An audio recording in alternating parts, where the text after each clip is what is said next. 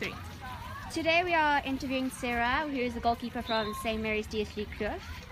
Have you played at the festival before? No, I haven't. Or is this your first time? How are you finding it? It's really hard, but it's good. Like, the pressure's nice. That's good.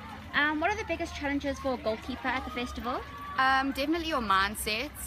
You really have to believe that you can do it. If you don't, then you play badly. Okay, and which team are you looking forward to playing against this year? St. Stithians and St. Anne's. Okay, interesting. Is there any message you'd like to send to your supporters? I think our whole team would just like to say thank you so much for all the support and all the lunches you prepare and stuff for us. That's really nice. So yeah, thanks. Okay, thank you very much. We wish you all the best. Thank you.